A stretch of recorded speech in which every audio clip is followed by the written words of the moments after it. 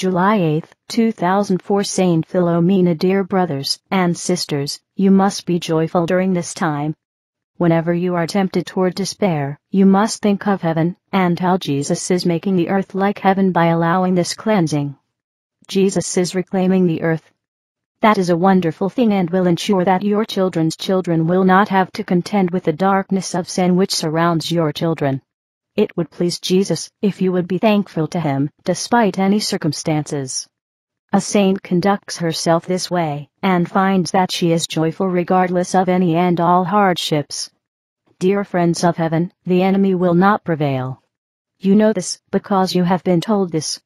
At the end of this time, Jesus will return and earth will be beautiful again. Before that, there will be a time when it will appear that the enemy has taken control of the world. The darkness of sin will reign, and our beloved church will suffer even more.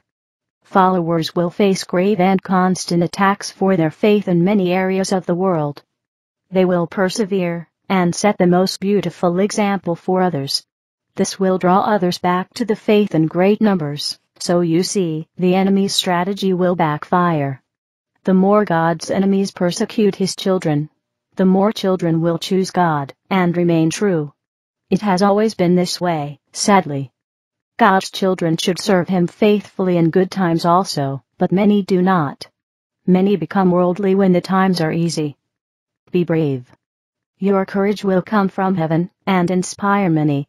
We teach you how to prepare, and those who take our advice will find that they are calm and able to lead. Heaven will call upon many to lead, because during the worst of the troubles, holy souls will be cut off from each other. Leaders will spring up in every area to help holy souls remain steadfast. How beautiful are these times when viewed from our perspective. My dear friends, read about our lives.